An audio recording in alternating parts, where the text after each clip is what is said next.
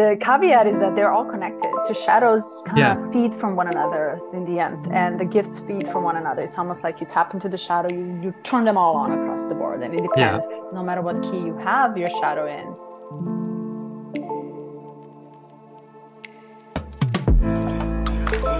People like you that are enabling great change for others, and just your presence and just your being. And it doesn't have to be, you don't have to be a celebrity to do it either. You could just be walking down the street or sitting in a room. And you're making the difference. How can I contribute something? Hmm. And that's a big fear too. It's like, oh, I'm going to change my city or my town or my country. Like, yeah, it's possible. It starts with one person.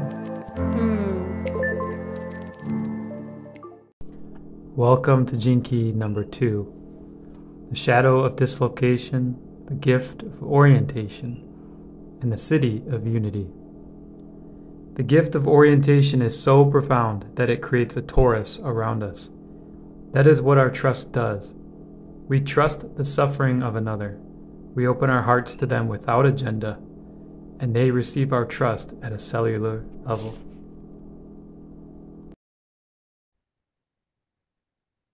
Hello.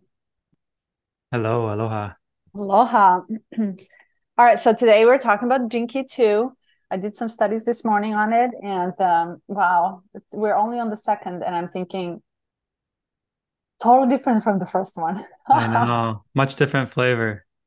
Some feminine flavor rather Yeah, than the masculine. yeah. And Since I talked more about the masculine, would you like to, dive into this feminine side? sure.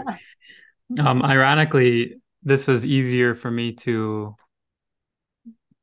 step into and to work with. Seriously. So yeah, uh, yeah. Why though? So this why? I think because it is feminine, and there, some of my chart stuff that we've talked about, like in my South Node being Cancer and all this stuff, like I have a history, perhaps past lives or just ancestral or whatever it is, just a familiarity with the feminine, and then the masculine is like the challenging, like being the figure and pushing forward and being, yeah. That's my answer. I don't know if that is actually why it's easier. It just maybe for me also it's like the first one was more challenging because I haven't worked in that realm as much. Whereas with dislocation and orientation and unity, I've definitely wrestled with a lot and spent some time there, and feeling and embodying that. So it feels more familiar to me. And I think we do have maybe close, like very taboo way of thinking between masculine and feminine. What we Hmm. think the feminine is, it's really not what this is all about. That it is gentle way, but it's almost like putting it all together so it does make sense rather than the logical way of thinking it in the Jinky one.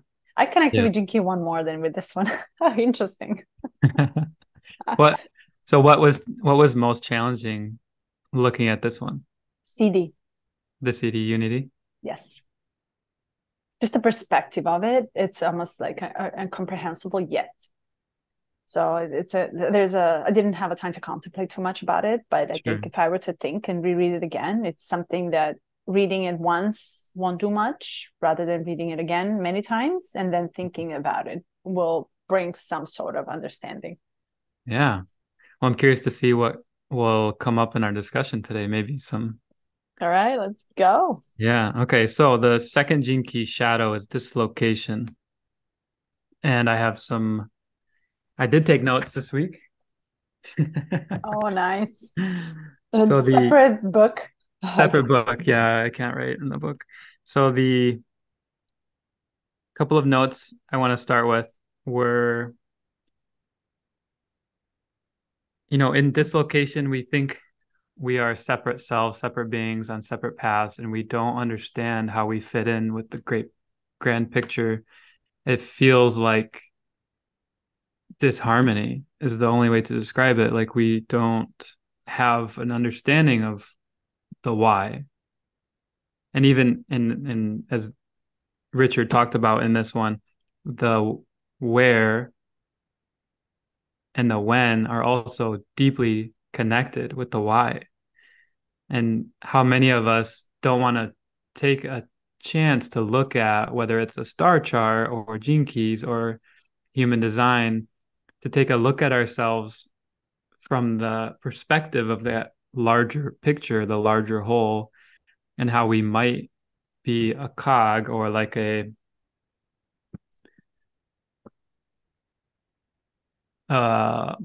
a vessel in a way, like a vessel of the expression of all into one. And I'm starting off very esoteric, so I apologize if I've lost you. But just a note to go off of here: the personal resonance you have to unity will determine the frequency that travels through your DNA. Mm. So the personal resonance you have to unity determines the frequency in your DNA. And this is something so profound that when you feel it or when you have evidence, signs that there's been a shift, it's unmistakable. And we get trapped in trying to come back to, well, let me define what just happened. Let me explain it. Let me use science to determine what happened. And to a certain point we can step into the quantum realm or cause and effect even, but it is, as described here, it's a resonance to unity. So it has almost nothing to do with our effort. It's as simple as like a surrendering. Mm. What are your thoughts? And we're talking about the shadow, which is This is dislocation. in the shadow, yeah. Wow. It's interesting how I got this very differently from you. Uh-huh. Which is also something to bring up too, is that it's not the same thing will not resonate with Right. everyone the same way.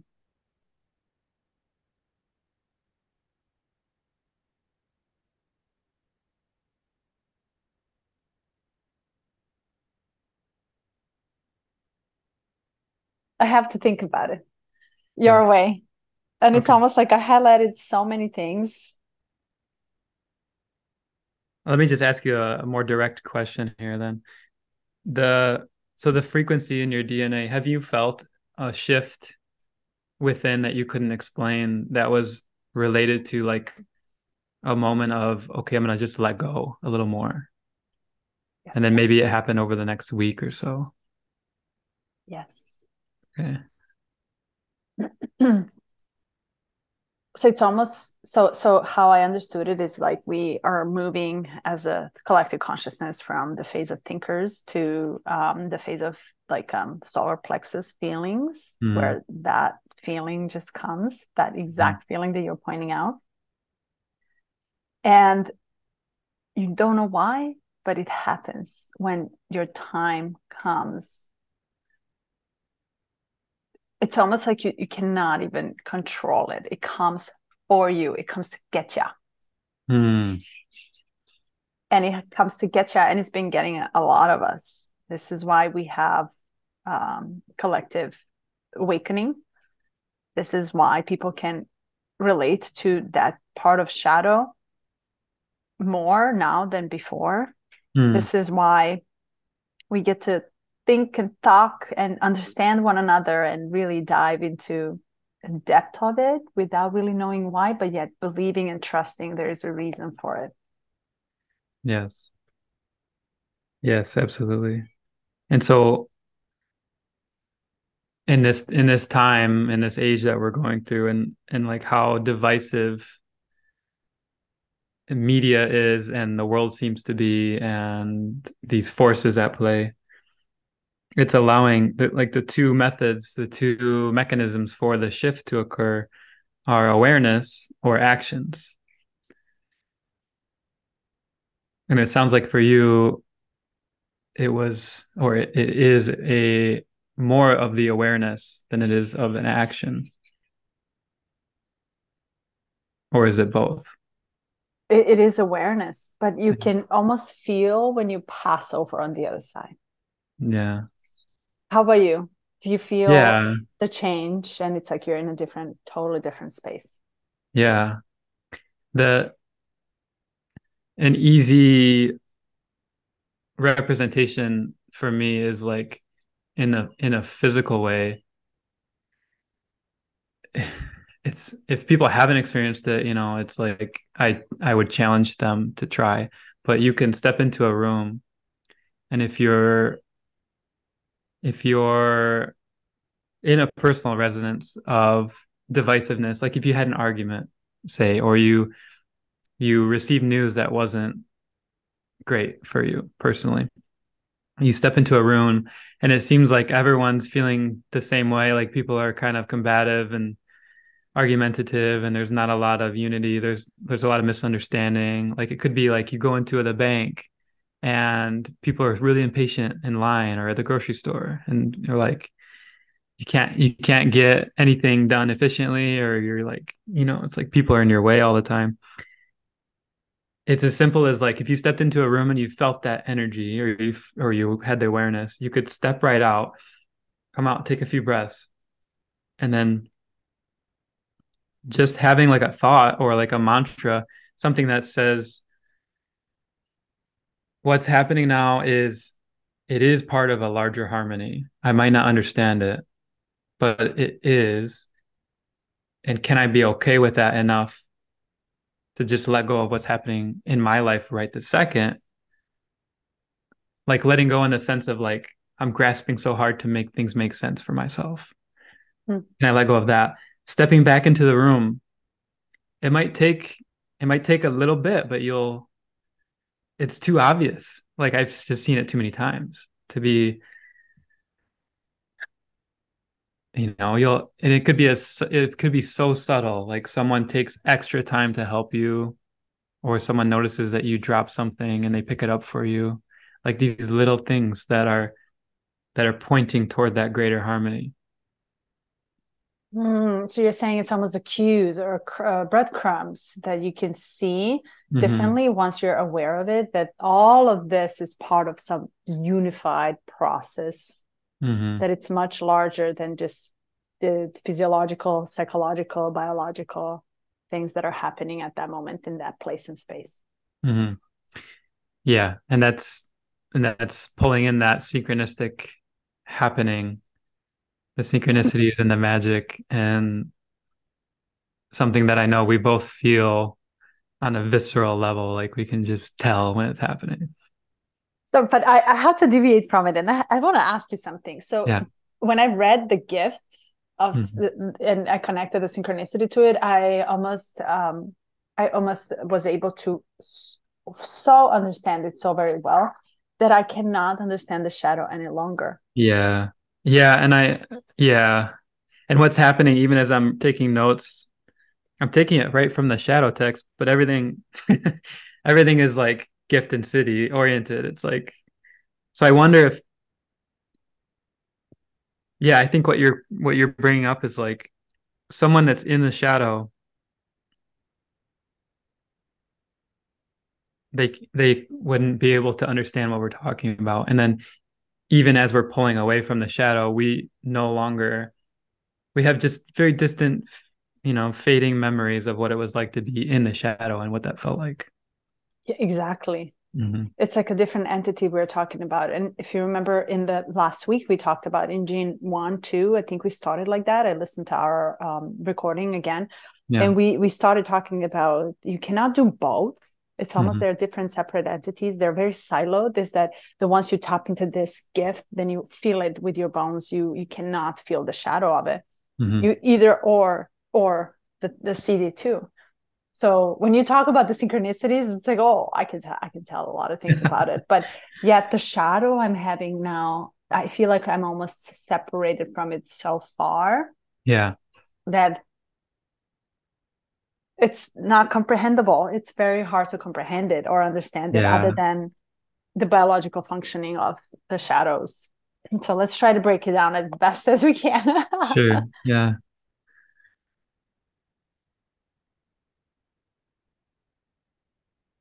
Okay, so this is easier for me. The shadow is the masculine first, right? With placing the masculine first. And Richard talked about when the I Ching was originally founded, there's evidence that the second jinki was actually the first, right? It was actually the container, and that's because it's a feminine principle.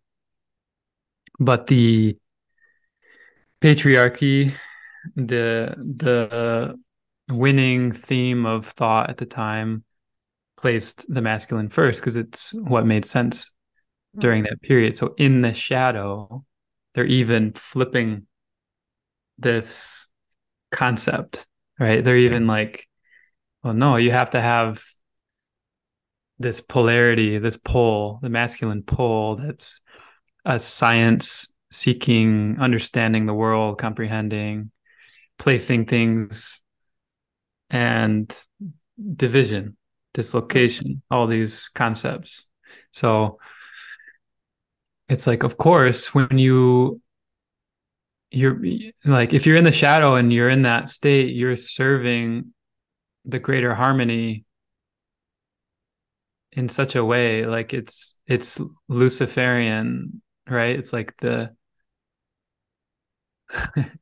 it's really hard for me not to go esoteric and then tie it back. It's like each thing that we talk about, I'm tying it back into how it's harmonious, and it's like that's kind of what we're saying.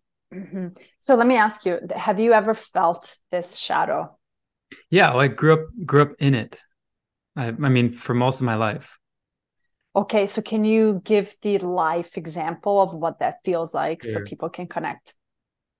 Sure.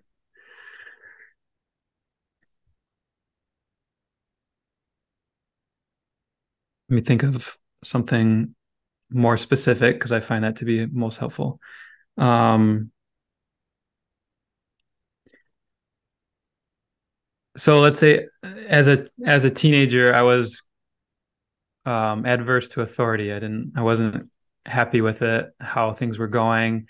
I thought that the man, the government, even my school teachers, principals, I almost placed everyone as like this like force to be subverted or conquered or outsmarted or outwitted. And, I did my best to do that. And so it placed me naturally when I'm looking, framing the world in this way of how can I get out from the shadow of authority? And it's like me versus them. And Mm. then that bled into my family life too. So it's like going for a car ride with my mom and just like getting in this heated argument about almost nothing and feeling can like I remember feeling in my body like this sense of just wanting to throw myself out of the car without reason, just to have like and that's what they talk about here. It's like the action shift so you have a new awareness. Ah. And so like that kept coming up, like just do something different, do something drastic. And it's like maybe that was a messenger or an intuitive sense of self saying like, you're so stuck in the shadow. We have to get you out. And so I had a lot of sickness. I was sick very often. Um, I had a small friend group, but I wouldn't say I could just gel with anyone. Like, it's like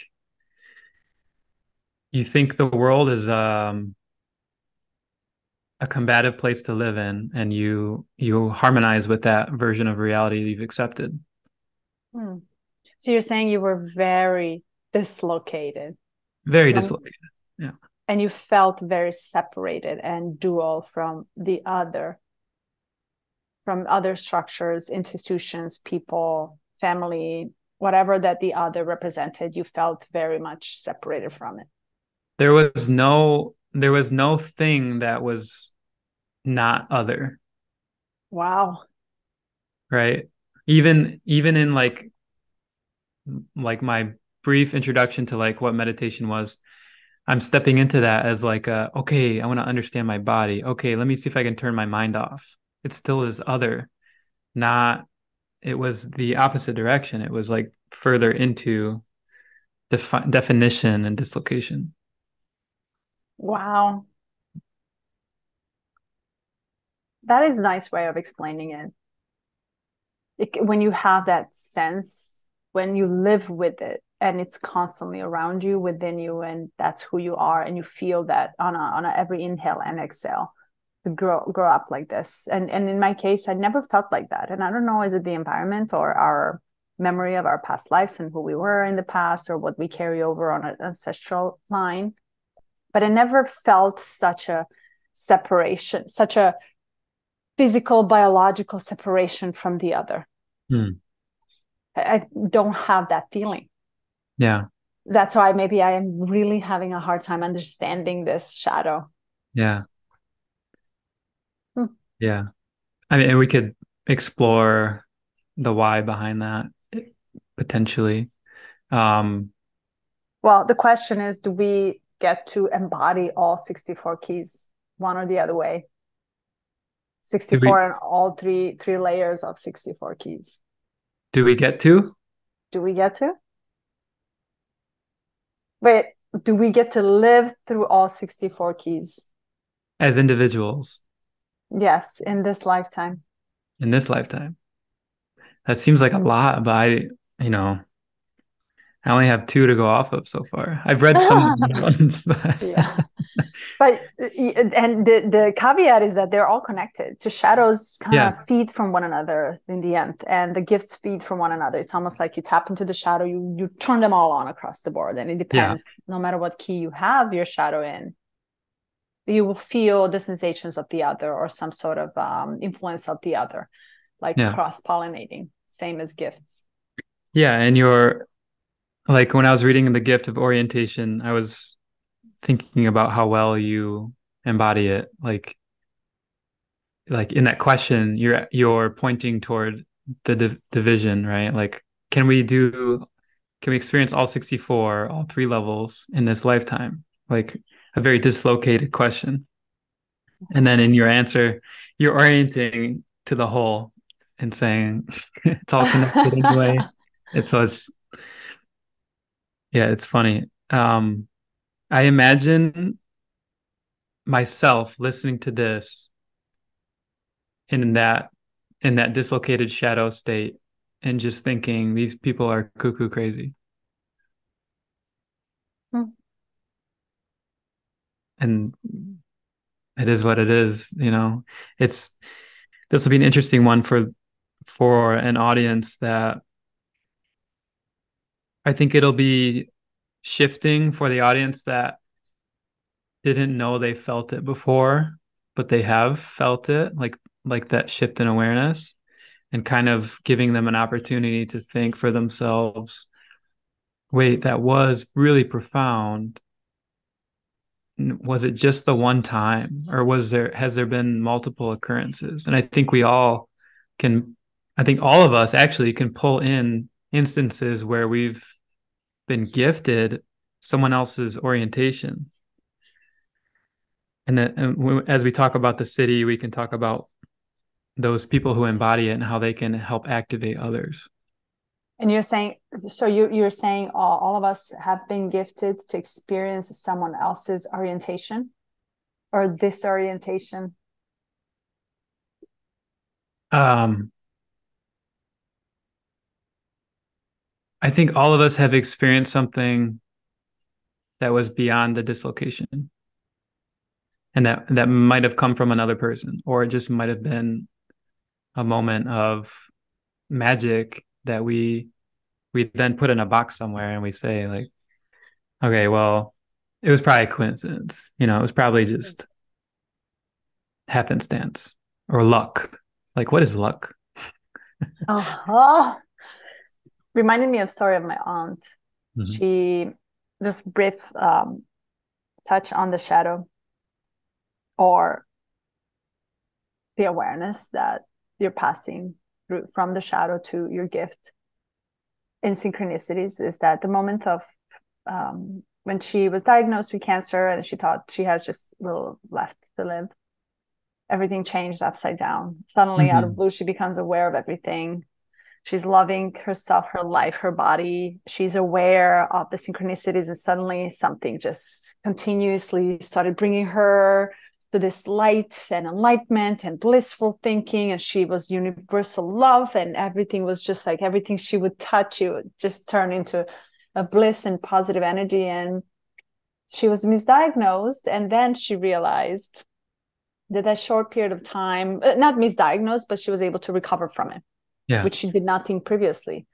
So the moment she realized she was able to recover, the moment she recovered and went back to living fully biologically healthy, she went right back to the shadow.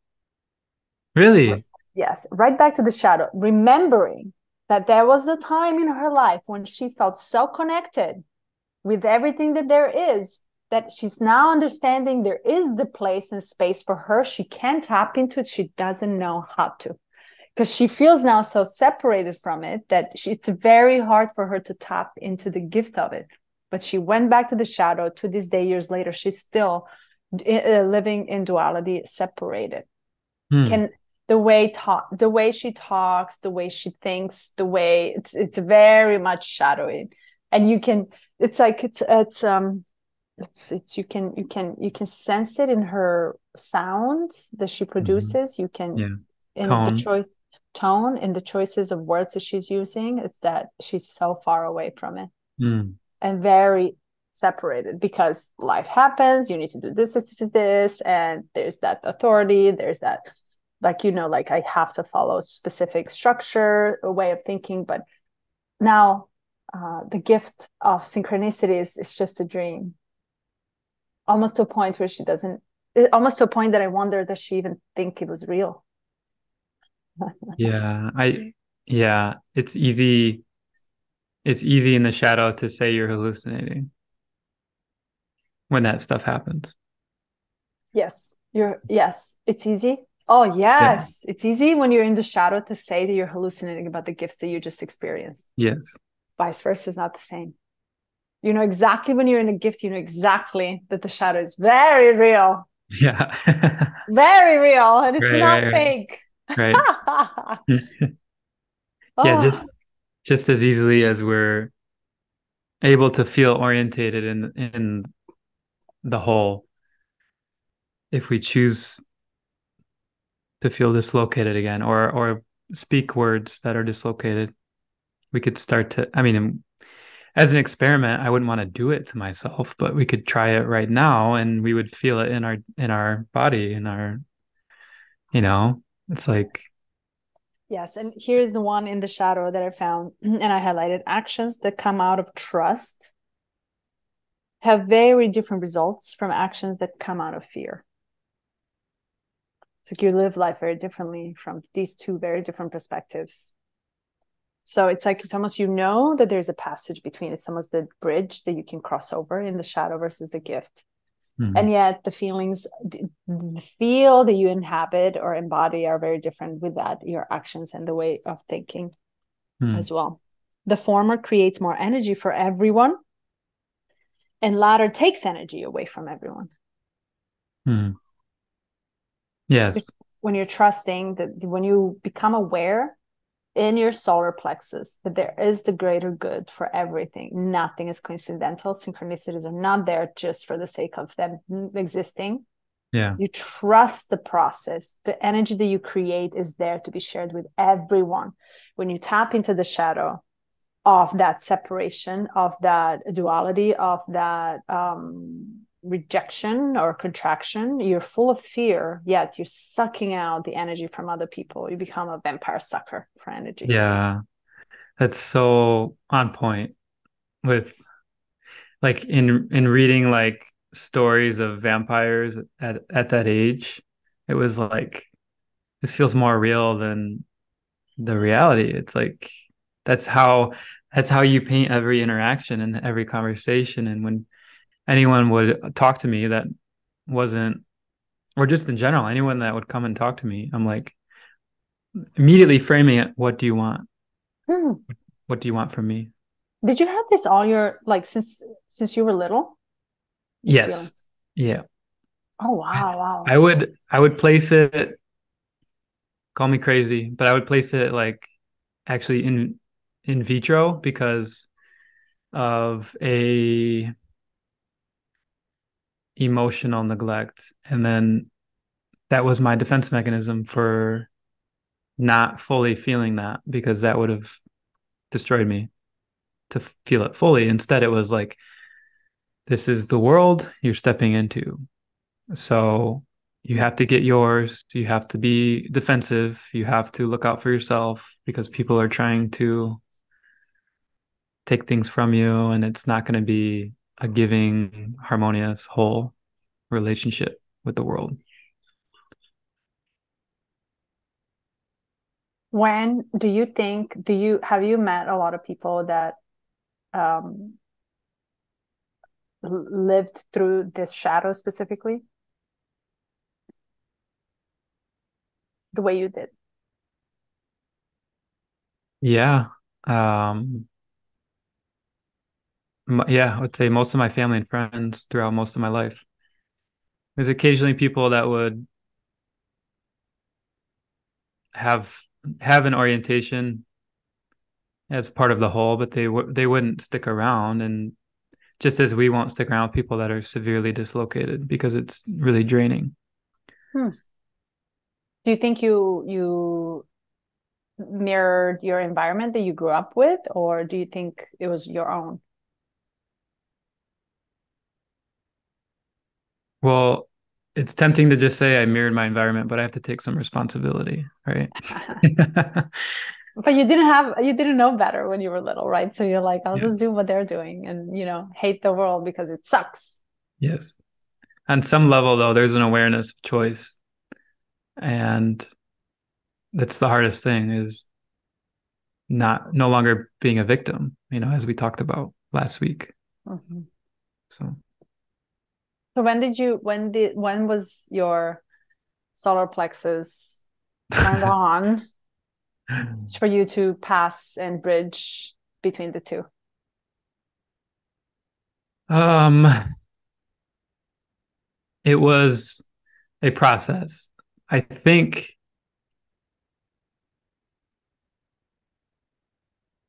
there's been some moments. One key moment was I was in Alaska and feeling a calling to cross this river, which was bigger than I had imagined and wavier and deeper. And I was like holding my stuff. Like I took my clothes off and my wallet. I had all my stuff with me. And I was like, I'm just going to cross this river. Smart thing to do, right? When you're 16, you just do that stuff. And I was holding my stuff above my head and I was sick that week. I had all these reasons why, but I was just feeling like I'm not going to make it. And then I dropped my pack down the river. I had my wallet in it, my ID, everything. And as I watched it float by, I was like, that's my body in a few minutes. And then I started to think about my parents, my family, like all the people. Like, your life is flashing before your eyes. I'm imagining what they're gonna say. Like his body washed up. I hope they know it wasn't suicide, but they probably don't know. They're probably not gonna know. And I fought hard and I screamed a few times as much as I could without getting water in my mouth. And I kept swimming. And at some point I said, okay, this is it. And I rolled onto my back, just keeping my mouth and my nose above the water, and just floated there. And like lightly swimming was much easier for me, and kind of looking at the sky, like you can, it sounds like I'm making it up, but the clouds part, the sun comes through, and just feeling like this, yeah, like this connection that I didn't wasn't aware of before, on a level that was deeply personal, because I was alone. And in the Alaskan wilderness, the closest thing to me was like fish and a bear, right? So it Wow. wasn't it wasn't it wasn't like I could just place it on someone else, or how someone else was thinking, or what they were trying to make me feel through, because we get defensive when people do that. And then I felt something touch my back. I turned over and I was on the other shore. And I just laid there exhausted. and I couldn't speak for a week. And it was just like, I think the reason was like just processing, this internal processing what happened. And I was changed for a time. I came back and I was like really harmonious. I was very open. I've always been like closed around my heart, and it was like more open. I was more giving. I was doing chores around the house, all these things. And everyone was commenting about how much I changed. And there was like a mirroring of fear in that, especially for my family. Like you can't just change that easy, or that's, you don't know what it's like, like the projection of victimization and the hardships, and then not having strength behind it, it faded. And but I would say that was like the profound first instance of the feeling of orientation. Wow. Wow. Yeah. I love the story.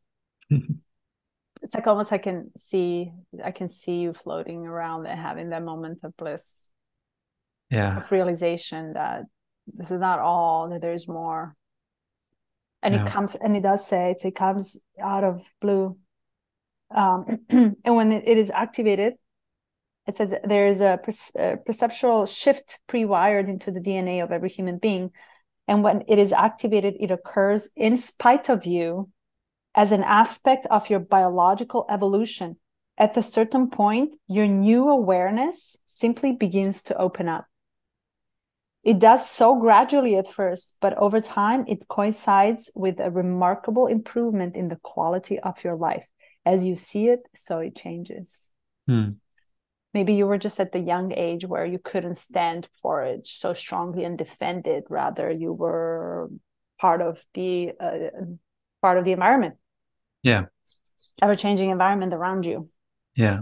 And as I spoke on earlier, when you're in the shadow so deeply, you come around to this feeling of maybe I'm hallucinating.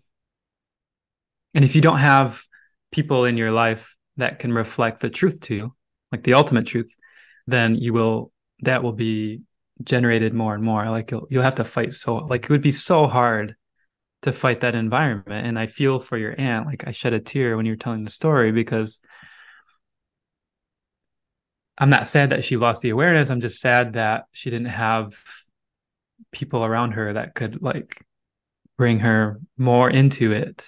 But also, as I orient, understanding the ebb and flow, and it's going to take its natural course. It's perfect, and she'll probably have another experience, or maybe it'll be a full on shift where she won't go back. Yeah. But it's almost like we need to participate in the dualistic nature to then understand, like as they said, as Richard said, 1+1 is actually 3. The relationship itself It's is the part of third that one. equation. Yeah. Yeah. And the 2 doesn't matter. It Right. matters 1 and 3, which Mm-hmm. is you and the relationship. Mm-hmm. Wow. But it took you to be alone, to face it, to see it. Do you think environment, a trusting and maybe a warm, gentle environment where you can develop that would actually activate that in you?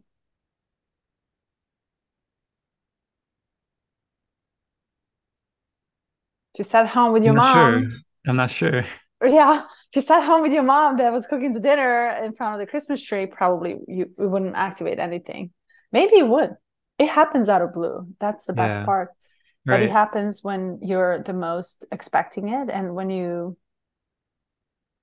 about to give up of Yes. something. There has to be some level of what we're talking about is like the ego, right? So it's the ego death. And so something has to shift on such a profound level that you can't hold anything else. And for me in the waters, it was like there's no one to save me. There's nothing, there's no magical animal that could come up. And there was this childhood experience growing up that there was going to always be a guardian angel to step in and just save me from something, so I didn't have to face it. And you could say paradoxically that that was a guardian angel stepping in at that moment. But there's also it was a new awareness of alone on a level you didn't know before. It's not you and another, it's alone you as hard to put into words. It's hard to put into words. But it's like the little self versus the bigger self. Essentially, what happens? It's like you're placed into a situation where you have to realize the bigger self because the pain of being the small self is too great, or you've lost it completely, like you've just let go.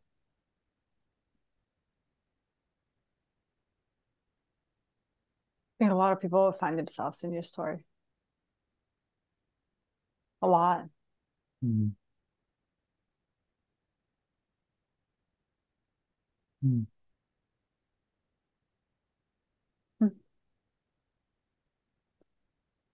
This is what I did not expect us to do. I learn about ourselves as we go through every single gene key, but listen, and you don't have the two, right?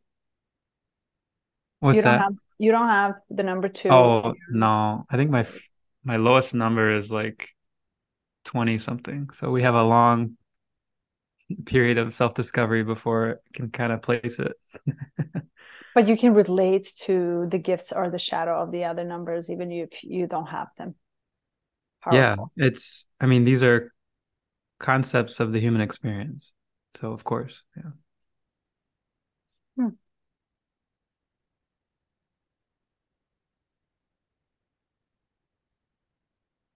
So your environment made you change the way you felt about this hallucin moment in your life when you were floating on the river and the clouds part and sun came and angel saved you or gave you the guidance. When was the time when you ended up passing through the bridge from that shadow to the gift? When was the Mm. time in your life when you did that? And stayed. Yes. Oh, it's probably more recent than what I would like to think. Um, to me, moving to Hawaii seems to be the most accurate placement of that shift because, and as we talk about environment, it's like I no longer had a mirroring environment that was dislocated. Like the people here, for the most part, I mean, there's pain and suffering everywhere, but for the most part, the people here are oriented, and the culture of Hawaii itself and Hawaiians is one of unity. And the even the first word I learned, aloha, is completely like unified in the greater whole. It's such a profound meaning in it. So I would say, yeah, moving here. It just happened recently, last year. Yeah, one year ago. And even in moving, it was like you imagine a tuning fork at like, you know, 300 hertz, and then you place it in a box that has a speaker that's vibrating at like 900 hertz.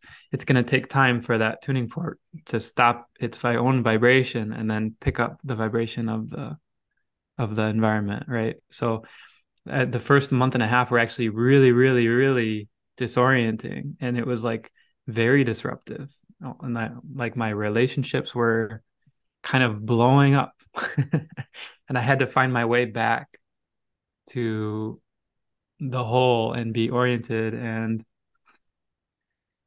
it was kind of like repairing my own damage I had done to others and to my own relationships and to myself.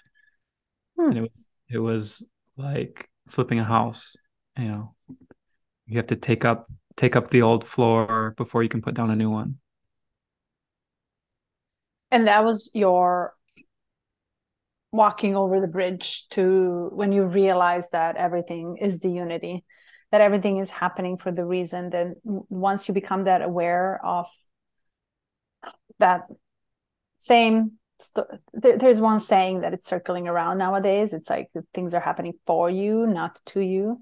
It's Yeah. like, and everybody's saying this, and it's so popular, especially here in LA.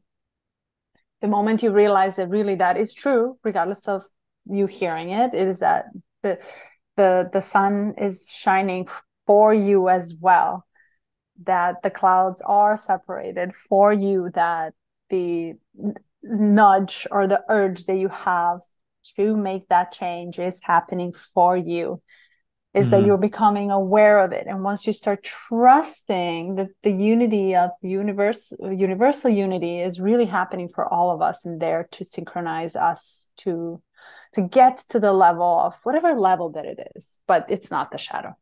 That Yeah. we feel this for sure, that we once we get rid of the shadow and we learn how to process it and pass through the second level, on the second level of whatever existence, is that you start feeling this. And I almost feel like it comes with the age, honestly. And Yeah. we'll talk about the 36, 37 and the reason why, because I heard your message asking me Yeah. why is that portal happening? It doesn't need to be really, but everybody's on their own timeline. Mm. And by that time, you start really learning about yourself as a very different. Maybe 1+1 is not 2, 1+1 is me in relationship with something, either nature or community or Yeah. universe or sun on the or my own God that I have. It's like me and this relationship that makes me feel accepted for who I am, and that makes me trust the universe that has my back, that makes me believe that this is happening for me. That moment of realization, really, the moment you become aware of it, that's when your eyes start opening up. You put them all over your place. You have them on your back, on your shoulders, and you start seeing the gifts of the second key, which are synchronicities, Mm-hmm. which we love talking about. And let's Mm-hmm. just dive in because I'm so excited to talk about it. That Yeah. is where I think everybody experiences synchronicities. Everybody Mm-hmm. everybody gets to, ooh, but it's the shadow that stops you from believing and trusting that there are the reasons why the synchronicities happen and why birds fly in a perfect, I don't know, perfect Yeah. like a line rather Yeah. than the different letter, for example, or they show up sometimes as the M. So let's dive into it, unless you have something else to say about the shadow. No, let's do it. Let's go. Oh, yeah, this one was hard, I admit, really hard for me. Maybe because I don't really connect with it, and the loneliness was, I grew up alone, but I never felt lonely. And I can maybe connect this to many past lives that I feel I had and that I was told that I had, that eventually you go through so many of these experiences that you realize you're really not alone, even if you're lonely. I mean, you're really not lonely, even if you're alone. There's a Mm-hmm. difference between the two. And I'm very comfortable with the aloneness within. Mm-hmm. Why? I don't know. So the shadow for being separated is really strange concept for me. Oh, okay. Very strange. Right. And I feel like I was almost always living in that awareness. It was just the moment when I would start paying attention. And I remember exact moment when I started paying attention to the synchronicities, which is the gift of it. But I never felt the shadow. Or maybe I don't understand that I did feel the shadow. Maybe I suppressed it, but I cannot recollect any story or any feeling or any moment in my life when I actually felt so lonely and separated from everything around. Mm. Hmm.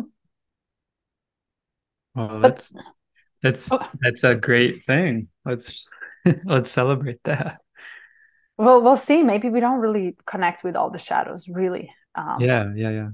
which is also interesting. I didn't know that can happen too through jinkies. But Yeah. so with orientation, which is the second gift of it's called there's a mineral magnetism. And I like that they also connect this to logically, to connect this to the chemical process of pineal gland, of Right. having the little mineral, which is called, what is it called? Magnetite. Magnetite. Oh my Yeah. God. That actually makes you so magnetic. People want a piece of you. They want to just bite it. They want to try it. They want to smell it. They want to take it. They want to hug it. They want to touch it. Yeah. That's how magnetic you become. And you can feel you can feel this in people around when you meet them. I meet a lot of people that are very magnetic and that I just want to be in their presence. It's almost like I just want to like be in your aura so that I can get a little bit of this feeling that you're just radiating out. Mm-hmm. It's beautiful. What do you think about magnetite? Magnetite. Um,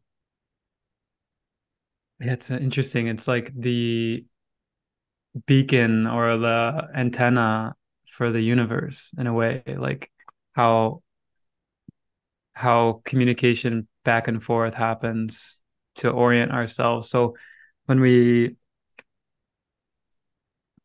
I couldn't help but talk about fluoride and how fluoride was put in water. Actually, the city I lived in was the first city in the US to introduce fluoride into the water system. Hmm. Say more. And what's that? Tell me more. I don't know. Yeah. So fluoride has been shown to block pineal gland activity or have calcification where you have mineral deposits of fluoride. So the activity is like way, way less.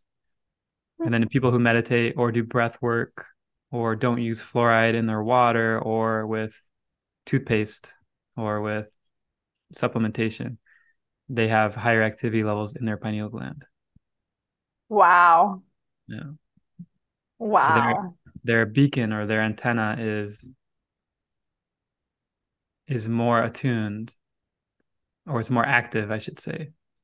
Because really it's just activity levels. It's there's always messages being sent. Hmm. It's yeah, you're like a receptor. Yeah. And it's interesting because it's in the middle of your brain. Right. And it used to be what it was considered back before 20,000 years ago, whenever, back in the day, that was our third eye. Yeah. That was our third eye, the receiver Mm-hmm. of all the universal informations that we out there from somewhere coming in. Mm-hmm. Do you can you other than us meeting, which I thought we were blasting magnetite when we met, Carly, and I, we were like, I just feel this like vibrational. I think people really enjoyed us around, even though maybe they didn't even know that that's Right. coming from us Uh-huh. when we just like combined together all our energies. That was a very big synchronicity. The moment I passed from shadow, I mean, from no, let me rephrase this. The moment I became aware of my sacrum or sacral area and intuition was led the moment I crossed that bridge to the gift. I started realizing a lot of synchronicity, one after another, after another, after another, and it never stopped ever since.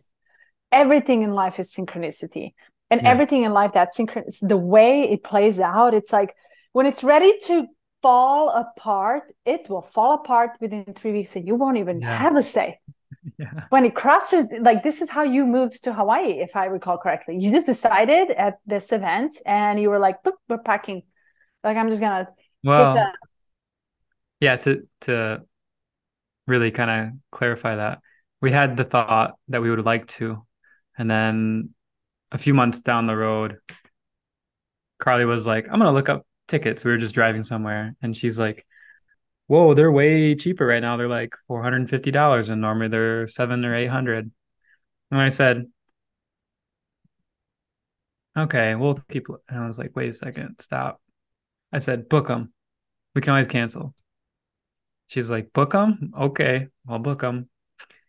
And after sitting with it, sleeping on it, we were like, we this this is too unique that when she looked it up, they were $300 cheaper.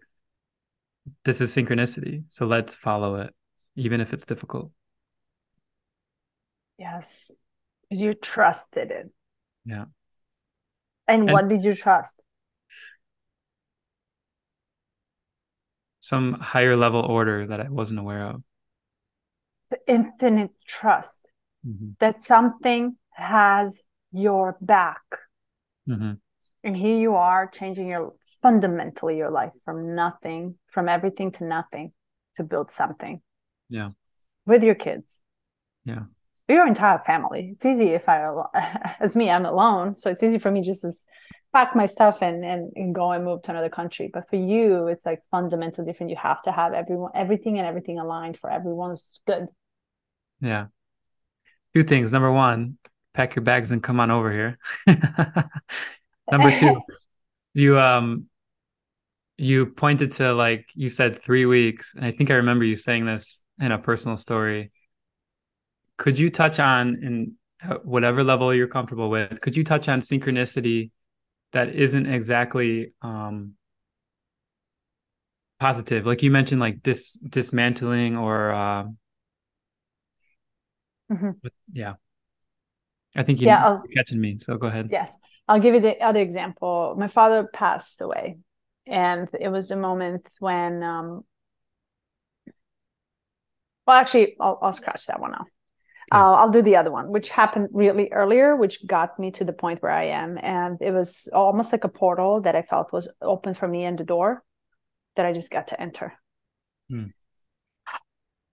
I would fly home with so much expectations every year. I would go home and expect all this love, acceptance, admiration, and everything, whatever that I was missing, because I was living in some sort of shadow here. I'll yet to discover which one was it. But I expected so much from others for Hmm. me to feel good about whatever that I was doing in life, Hmm. changing, learning different culture, learning language, earning the living, earning points for myself to consider successful, self to consider my life being successful or whatever. Setting up certain standards, and that I couldn't even understand why I set such a high standards for myself, with jumping from zero to everything. Of Hmm. course, I'm going to be disappointed, but I seeked the validation from others a lot. And every time I would go, I would come back crying, saying, I will never, ever go back again. Ever, ever, ever, ever, ever, ever, ever, ever. Because all they see is just financial, material stuff, physical stuff. And I was much younger. That was maybe 6, 7, 8 years ago. So I'm on one of those work trips. I meet this woman. This woman and I talk all day long. She tells me about Gaia app. I don't know if you have it. Yeah. Gives me, we connect. I don't even remember her name. I don't even remember. I only remember her eyes and her hair. But we disregarded work that day. We just talked from 9 to 12 hours. We just talked and connected. Like, it was one of those soul contracts that we just meet. She gives me, and she's like, have you heard of this app called Gaia? I was like, no. She was like, give me your phone. Let me just log into it. So that way you don't have to pay. I'm already using someone else's account. Here, you can just use it. And I disregarded it completely. And I was like, nah, whatever. So I'm coming home. I'm coming back from Europe, and I'm flying out and I'm crying. I am deeply disappointed. Deeply disappointed. The middle of it was a red eye flight. And suddenly I just discover, and suddenly out of blue, the app just comes to my mind. And I'm like, this girl just gave me this app. Let me just see what it is. The moment I opened the app, it was like the moment I opened the door for everything. Oh my God. It was like all this information. And I just kept diving in, Eric. One book led me to another book, to this house, to that house, to this information. My mind was blown away. And I Yeah. just entered into this space of like, whoa, whoa, whoa, whoa, whoa. Not only theories, but not only ethereal thinking, the life after life. I literally started diving into everything that has nothing to do with this existence, with this realm, everything. And my mind just exploded. That moment of me, oh, this girl gave me this app. Let me just enter into this space. Changed me forever. Ever since, I'm not stopping. So I'm never coming back to that life that I lived before that moment. Now I go home every year still having no expectations. The only difference, the change, is that now I'm entering into the space where I get to see and control, not control, more like I get to feel my way through the life and pay attention to synchronicities. Everything ever since synchronized happened in my life drastically in a synchronized manner. Everything ever since, and I'll connect you one more thing too. When I dream, and there's a repetitive dream that I have, which is a tsunami. And usually tsunami, I can't find the meaning of tsunami dream anywhere. And how I understand it or feel, it's related to the emotions, because it's a water, and usually the tsunami comes in and it's about to eat me alive, and usually I save someone. Back in the day, I saved everybody, like my nephews, Kim Kardashian even. Like, she was there. I was like, give me your hand. And tsunami, the wave would come over, it would be ginormous, bigger than the building. And somehow I just take this deep breath, I get deep into the emotions, and I'm like, just listen, follow me, and take a deep breath, let it suck us all in. We will survive. We always survive. Yeah. Later on in life, the tsunami dream repeated, but I would watch it from far. Oh. And usually when tsunami happens, something changes. There's a huge change. Change of belief systems, change of, and it happens in the synchronized manner. Yeah. And just last week, I actually had the tsunami, which I didn't for a while. So now I'm waiting to see what are the synchronicities. Oh, I'm going in the gym and I'm lifting, and I just look up, and then I see the birds, or I'm lifting and then I see the clouds, and I see all these different forms, or I hear the song, and the moment I enter into the song to listen to the lyrics, there's a word out there that resonates. So everything becomes synchronicity. And now I'm playing the game because I can't wait to see what it is. It's almost like mystique. Oh. But it can go a different way. I am trusting that no matter how bad and destructive it is for good. Yeah. I am trusting it so much that I almost want it to happen so often. Easy said than done. Yes, easy said than done. Now I'm sitting here and really like process a lot of things months later for all this destruction, but it really rebuilds you on a very different level. If I'm trusting and I'm paying attention to the synchronicities, it's like I know something is cooking. It's almost like, I'm like tingly on my body. Yeah.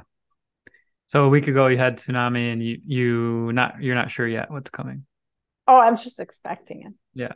And it doesn't need to be physically moving to another location, or I don't know. Yeah. Changing the relationships, changing the job, but it's coming. And I trust it. So a lot of people will connect this to, as you think that, so you live, your thoughts are your life, you're manifesting. But this is different. It's almost like deep knowing that something, I'm connected to some different source of it. That's the trust that I'm talking about. I'm not really overthinking it or analyzing it. I just know something is going to happen. I'll let you know what it is. Yeah, right. Yeah, I've had a few tsunami dreams since moving to Hawaii, and I think I wasn't paying close enough attention to pinpoint cause and effect relationship. But yeah, I can feel into it's like as Pisces, we're feeling into like this energy that's moving. And usually with tsunami is like the water pulls away first. So maybe that's what we're feeling.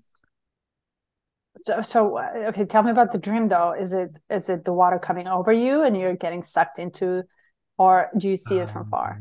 Are you in it, or are you out? It's been a while for me. The last one I had, it was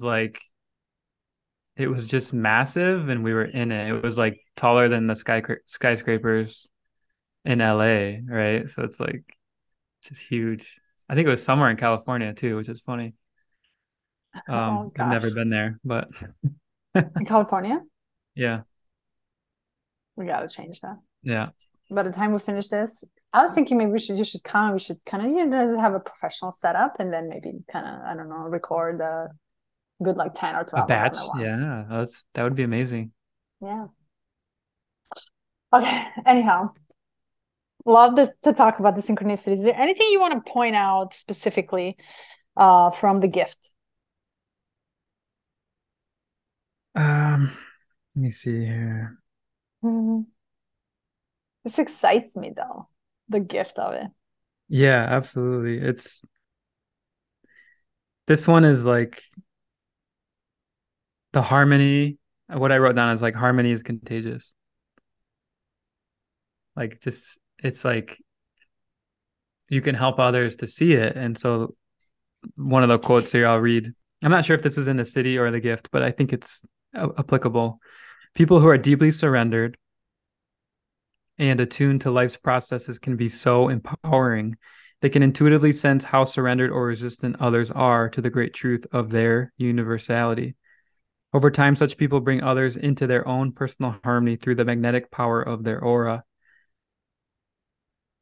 I wrote that down because it's like they're not saying that these people are on some mission to change the world. Like they're just, it's just their aura. It's just like in their being.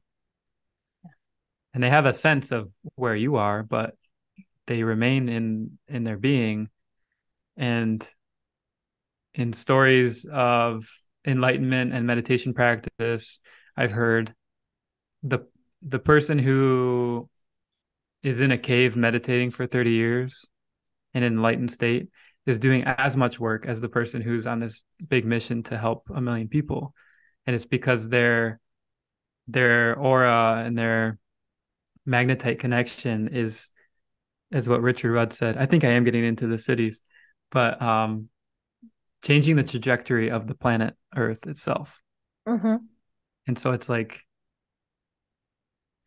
the ultimate surrender, right, of the feminine principle, the ultimate surrender. Like there's nothing for me to do but be in resonance. And there's no way to comprehend that as a city. But in orientation, harmony is contagious. And when you feel yourself in harmony, you can feel when others step into that. And like you said, like with your some people are so magnetic. You are very magnetic. That's the reason I sat next to you on the plane. Carly is extremely magnetic. She's like, I can't get people off of me. Yeah, she is. She so is. um, so it's people like you that are enabling great change for others, and just your presence and just your being. And it doesn't have to be, you don't have to be a celebrity to do it either. You can just be walking down the street or Yeah, sitting in your room. Yeah. yeah, and you're making the difference. It's hard not to jump into why there are not many more of people being so magnetic, but maybe they are. And almost like you know you can give away your energy, but you also know you need to charge it somewhere. And often people like discharge it in loneliness and seclusion. It's like, no, no, no, no, no, I need my time. And then you come back in.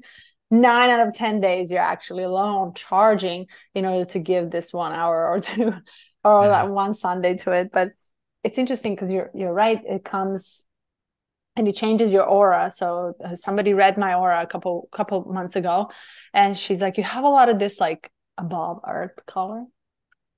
And to that, it's like it's not white, it's not purple, and it's more like you're elevating. You're almost like detached from the earth, right? You don't. A Mm. lot of people sit on the earth, but that Yeah. there tells me your old soul. She goes that you lived so many of these lives that maybe you didn't even need to come here anymore because you learned a bunch of the lessons, but that experience of life that is collective and yours that comes with you and that knowing maybe is the reason why I can't connect with a lot of with this shadow specifically of being alone, because maybe that's what people need to tune into it. You don't have to feel all the shadows. You can be born into the gifts almost of it. Maybe Carly, so you have three Yeah. kids. One of them can just be like, super moody. The second can be super light. The third can be super getaway. I don't want any affirmation or any attention, right? So they're all different. Why are they different? They come from the same genetics, the same parents. They are different because they carry different self from independent, unique, different self from other past lives. My theory, we will never prove this right or Right. wrong, but you come with certain knowledge or certain knowing or certain experiences, which really can be magnetic or not. Yeah. Ever since I was little, I was attracted to people that are magnetic, which Pisces, no joke. I would literally go and sit right next to this old lady and just play next to her. And I was like, oh, excuse me, can I just play a sand?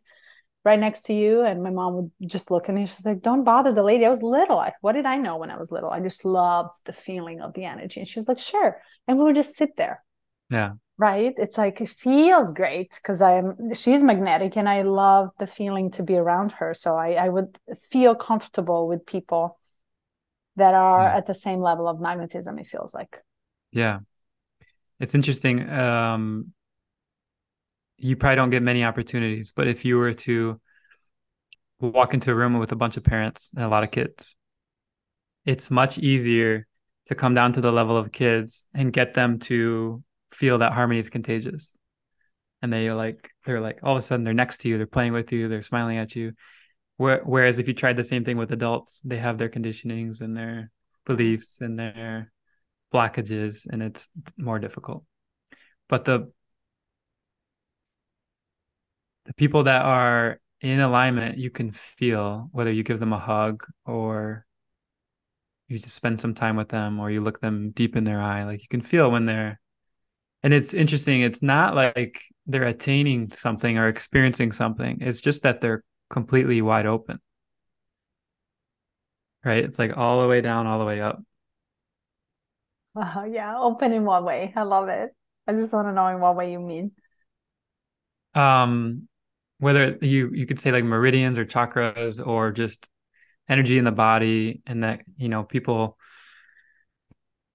that don't have much experience in talking in this way, it could be like knots in your muscles or an ache in your knee or like a pit in your stomach, like you just have like a worry, or like all of that can be actually let go of and cleared. And when you let go of it, you're just an open channel for that communication, and that's harmonious. And Hmm. that's what can shift other people when you step into that open channel.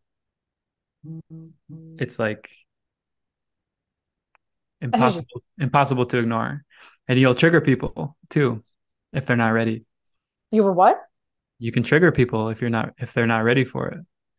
Oh, oh, you trigger them for to come closer or to move away from? Oh, I guess both Uh, sides. um the triggering, like, yeah, like I'm not ready to feel that. I'm not ready to experience that. Like, let me suffer more. I want to suffer more. Oh yeah. Last week, here's the example. I had a woman at work who said, I was like, well, she's a little elderly woman, in her late 50s, I believe. And she was like, I'm not ready to enter and think this way. No, no, no. I love feeling the way I feel, knowing what I know, that being conditioned, I feel very comfortable. For the matter of Yes. fact, I had a younger woman who I worked with back in the past say the same thing. I know I have something much more within me, but I'm not ready for it. And she is still not ready to tap into it. It's all Yeah. the brain and conditioning. Yeah. If I could just touch on that, it's just to place it for if you're listening and you feel that it's just your fear of the unknown, and it's what you're projecting into the unknown. There's actually nothing there. It's just whatever you've projected. So if you can trace your projections about what might happen and then pull it back into the reality that you're here now and just dissolve that, then you can actually step into it, because what's coming for you is better, not worse.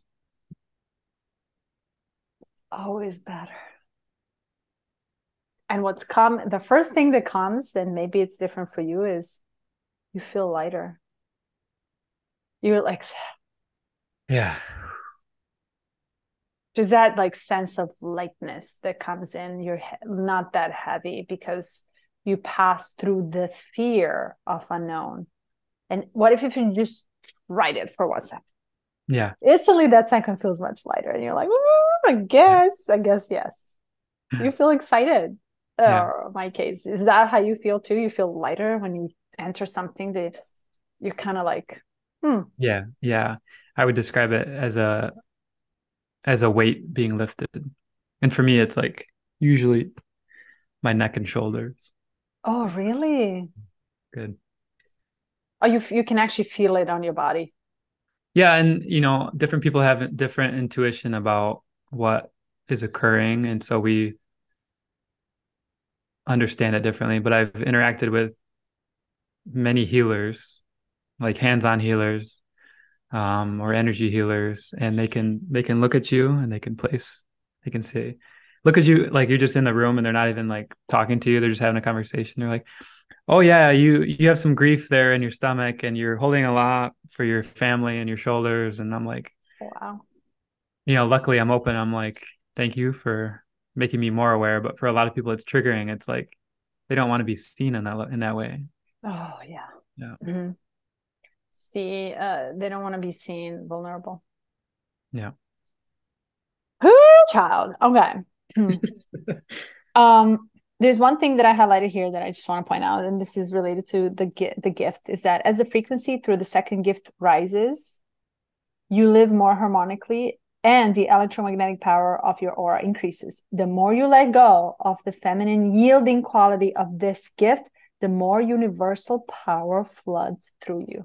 Mm. Your timing becomes more and more fine-tuned. Mm. How can you say no for this?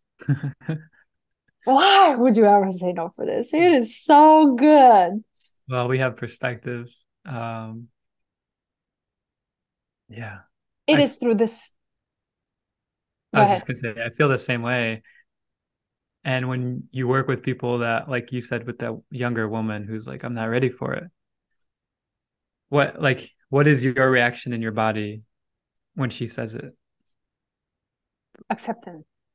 I don't. Acceptance? You don't have Yeah. like a first, mine's like gasping, like, like, are you sure? Are you Uh, sure? Yeah, it's like, it's like, do I want to push through that or do I, but I know I can't. It's not right, her time. That's how right, I see it. Oh, and I almost like I'm accepting that you're right now not ready, but when you get ready, I wish I can be there just to witness participate? Yeah. the juiciness and like like like the nectar of it, like the Yeah. sweetness of it. It says, it is through the second gift that you can see the hidden agenda of life. Hmm. Do you ever wonder what's the hidden agenda? If you don't, then you're not ready for it. It takes your time. But if you wonder, if you question, oh, so go there. Yeah. Yeah, the phrasing hidden agenda makes me think of conspiracy theories, and I'll just say this, if you're conspiratorial in any way, but you aren't yet sure of what we're talking about, just place the conspiracy one level higher and keep doing that exercise. And eventually you'll come to this place of orientation, of harmony in the universe. Mm, good one. In the previous book that I read, it splits the emotions in two very different reactions of the body. Mm. So you pointed out hidden agenda can go that way. Yeah. That emotion almost feels forced and repetitive in life. It's very hard and it's cold, rather than the gentle emotion of trusting life and universe. Mm-hmm. Right? It's like you can split the emotions within the two. When you talk about the hidden agenda of life, it's almost like it's mysterious and fairy tale-ish, and it's very Yeah. gentle. It's kind of like her. It's hugging you more and telling you, come over here. It's More like feminine. luring, yeah, rather than very set in stone, Yeah. fearful of it. Hmm. Yeah, to touch on that, the masculine and feminine real quick. Richard Rudd, this is maybe going to be framed like a question for you. But Richard Rudd talks about we can approach things scientifically and try to understand them, or we can be feminine and random and accepting. And they both will eventually lead to the same point, the enlightenment. And the middle way is like contemplative, where you kind of do both, right? In some level. Is that a question? So the question in in the in this gift, the masculine principle is really an externalization of the feminine rather than duality. My question is very general. Can you help me understand that? I wrote it down. Can you read it again? Yes, the masculine principle is really an externalization of the feminine rather than a duality.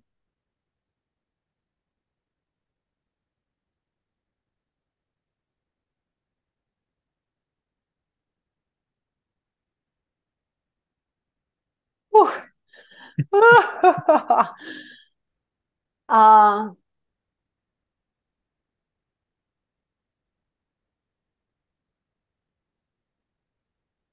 I think of math. I think of ones and zeros, the zero being feminine, and the illusion that one is its own number, but it comes out of something, it comes out of the nothing.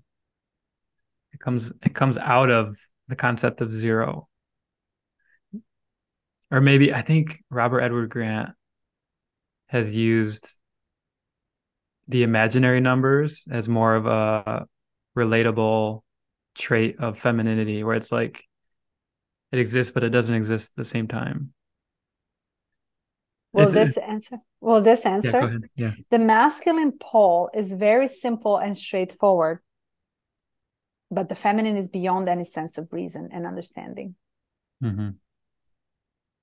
Where the masculine principle is really an externalization of the feminine rather than the duality. With Mm-hmm. that, the duality doesn't exist. I highlighted the same exact thing.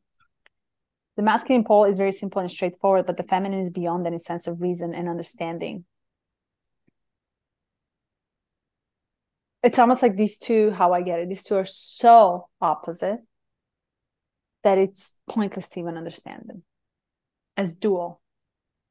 Right. They exist. One and the same.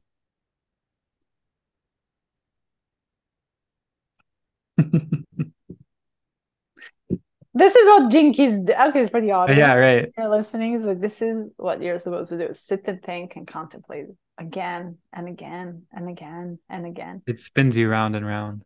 Until it really doesn't make sense at all. Yeah.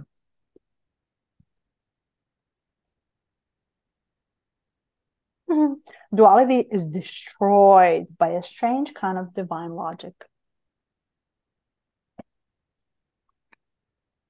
So Okay. Yeah, go ahead. On a divine level, the masculine and feminine do not exist as we understand them. They do. Yeah. Mm-hmm. They intertwine as energy. My theory, my feeling. I'm not logically understanding this at all. It's almost like they intertwine. I cannot live without the masculine, and feminine too. With that, I'm one. I don't have the two. I have one only. And as such one, I come in the relationship of the third area, which is the relationship with others that we touched base in the beginning of it. So 1 + 1 does not equal 2 in this divine logic, but always makes 3. The only numbers that really exist at the Siddhic level are 1 and 3, which is me having both masculine and feminine intertwined together, doing their own thing, and relationship with whatever that I encounter in life.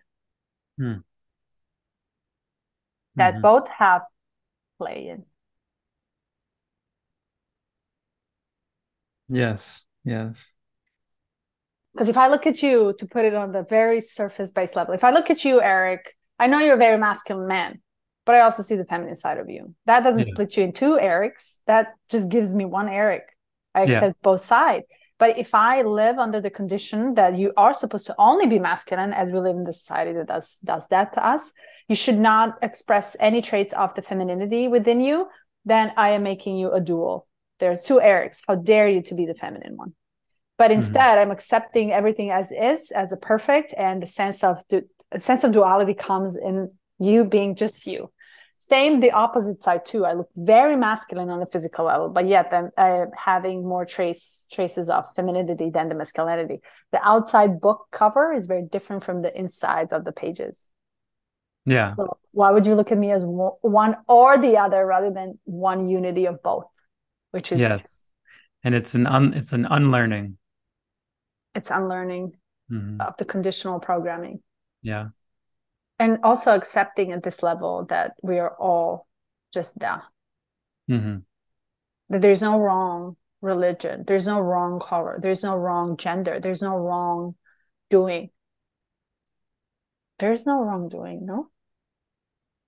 Yes. And this is probably the most difficult topic for people. Yeah. Because is right and wrong.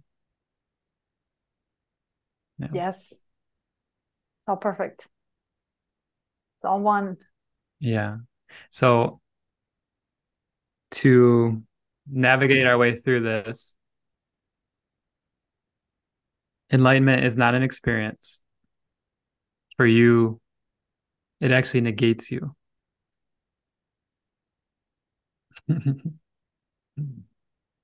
And I have a friend, a very dear friend, um, and she is enlightened. And every time I talk with her, she makes me feel negated.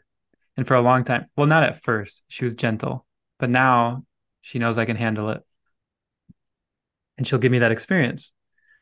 And for a while, Carly would come to me. She'd be like, "What's going on? You seem kind of frazzled." And I'm like, "Well, I just talked to my friend Sarah, and yeah, I don't know what to do anymore." Because she'll take whatever concept that I'm spinning and she'll just twirl it. She'll just like throw it away. She'll just send it away. And I'm like, well, that's not what I was looking for. I was looking for some more definition or some more conceptual. At most, she'll give me practices to do, Who are you like bring, talking, Sarah or Carly? sorry, Sarah, my friend. Mm-hmm. Um, and it's very Zen, and Zen is like the negation of you and nonsensical because it's getting you to let go of all of the concepts. So as I touched on briefly, and as we covered Gene Key number one, as we're getting into this is quite selfish, but it's also at this higher level.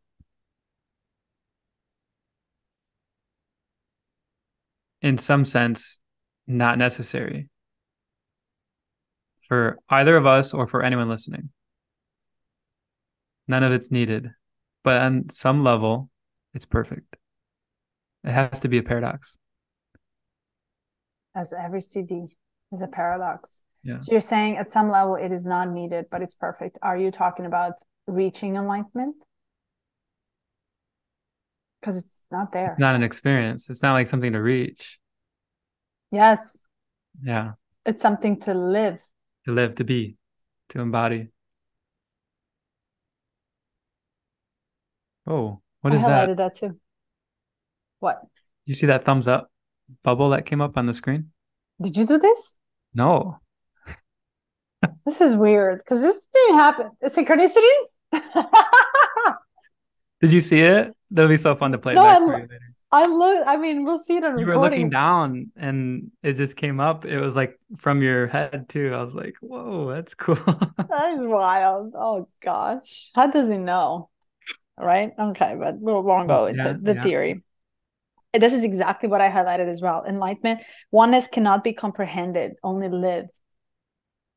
And enlightenment is not the experience.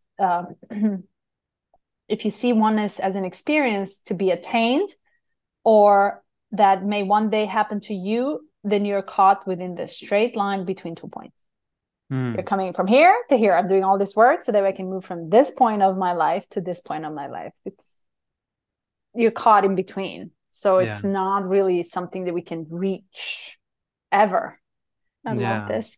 The third thing is transcendence. It does not occur to you, rather, it negates you. That's what you were saying. Ironically, transcendence does not take you away from life, as its name might suggest. It places you right in the heart of life where you have always been. It unifies all opposites, ends all riddles, leaves all mysteries just as they are, and brings a sense of trust that cannot be described. Mm. I can't even imagine living in this state yet. Maybe it's not the state that we live in constantly. Maybe it's just the tapping that we enter into on occasion just so that we can remember or recall the memory of being in awe and not thinking. It is so hard. Yeah. It's habitual.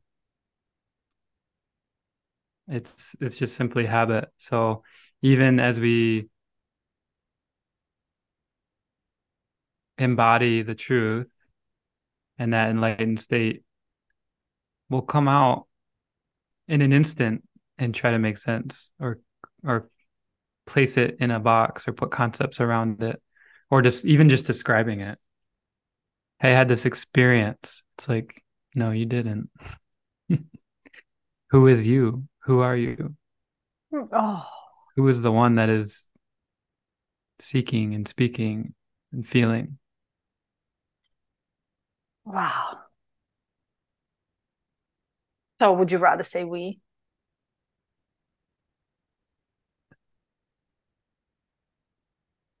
When you drop. In a sense, you're looking for a way to still talk about it. Like, how can we use the right words so that we can still talk about it? I think of there's a story of a monk in a kingdom. I'm not getting the exact details, but I think it will kind of help show. And that's this monk was on a bridge between the king's castle or wherever he was and the town.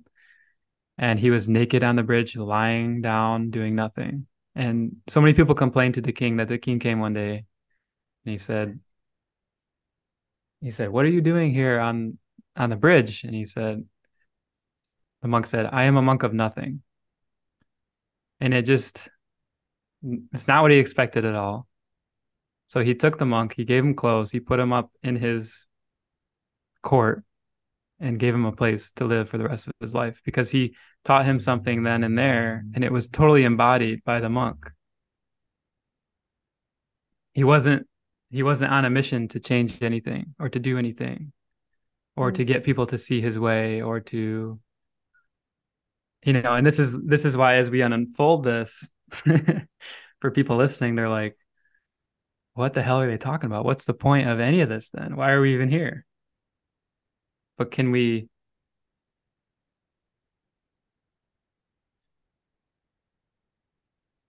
feel it? Like I think what you're pointing to, can we feel it deeper and deeper and deeper and in more ways And trust it more. and trust it more? The more we don't know, the more we should trust. It's a series of unfoldings, a series of surrenders, right? Like one more layer.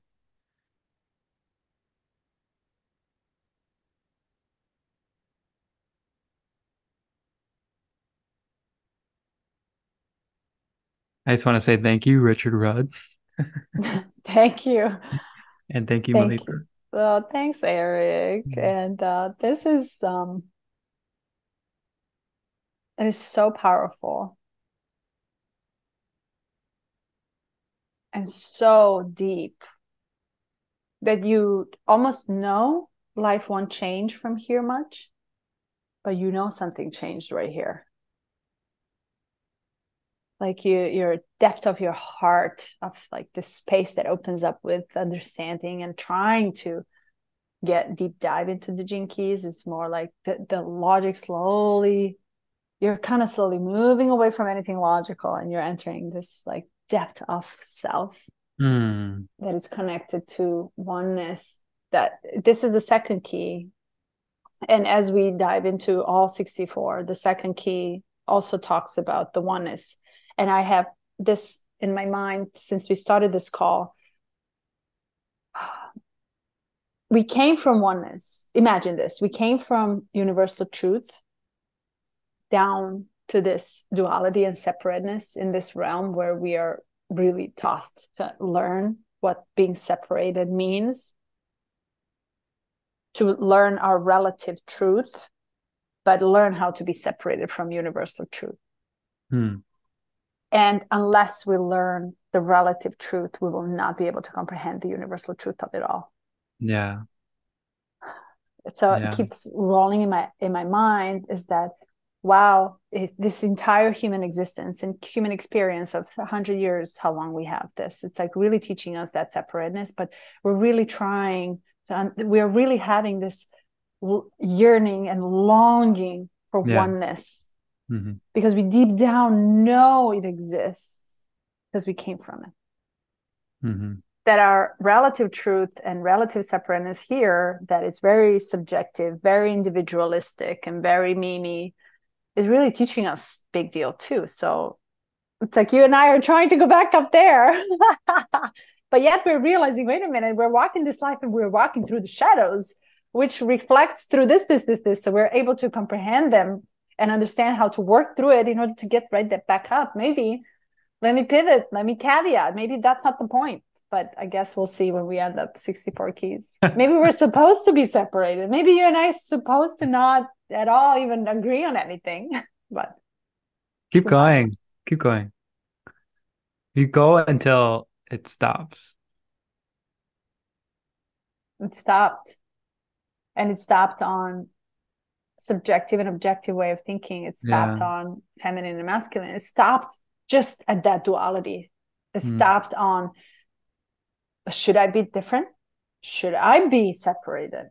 Should I feel lonely, alone, and separated from everyone? Or what is the right state of being that Yeah. I should be working Good. towards? You're shitting all over. Which, it's the cue.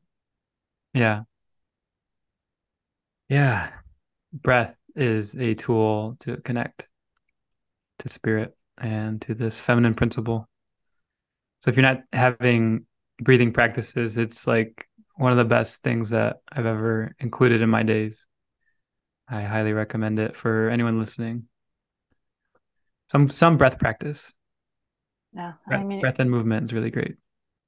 yeah, if you have links, maybe we'll post it down on this YouTube channel.